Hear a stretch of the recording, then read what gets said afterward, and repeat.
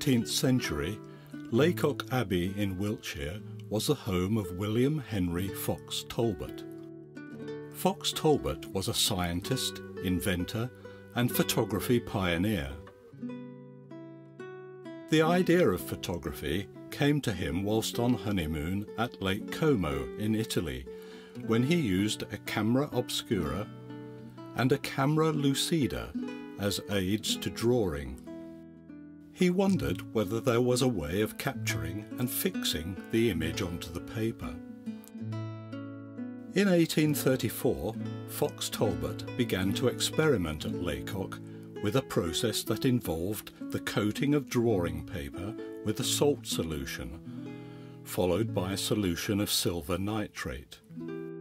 He would then place a leaf, or fern, or even a piece of lace onto the paper's surface and expose it to sunlight. He called the resulting negative images photogenic drawings. In 1835, Fox Talbot asked the village carpenter to make a small wooden camera, which his wife referred to as a mousetrap. In August of that year, he placed the camera containing a piece of his treated paper opposite the oriel window in the long gallery at Lacock Abbey. The resulting image is the earliest known surviving photographic negative. Soon Fox Talbot found a means of making multiple positive images from a negative by simple contact printing onto another piece of sensitized paper. This system was called the calotype process, which he patented in 1841, and paved the way for photographic processes on film used up until the digital age.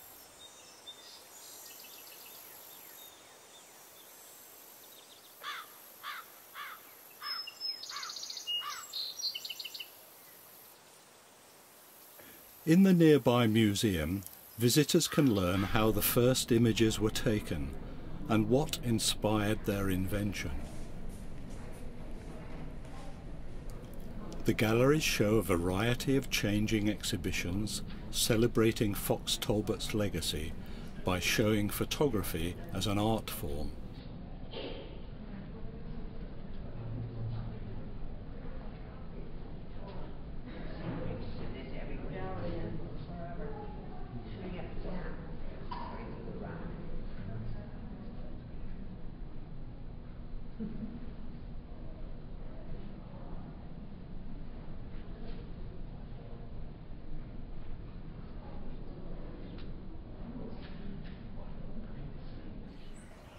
In Lacock village, it's perhaps ironic that the birthplace of photography has become one of the most popular locations for filming period dramas.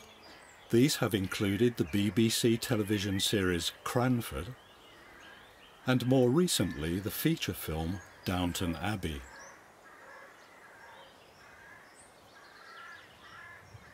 The village is owned almost entirely by the National Trust and attracts many visitors due to its unspoiled appearance.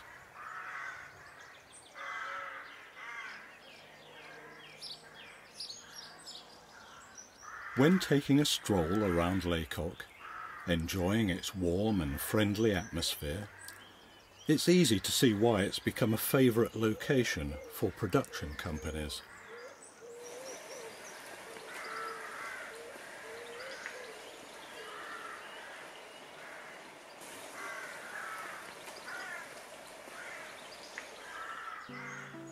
The Abbey itself has also appeared in Harry Potter films and the TV series Wolf Hall.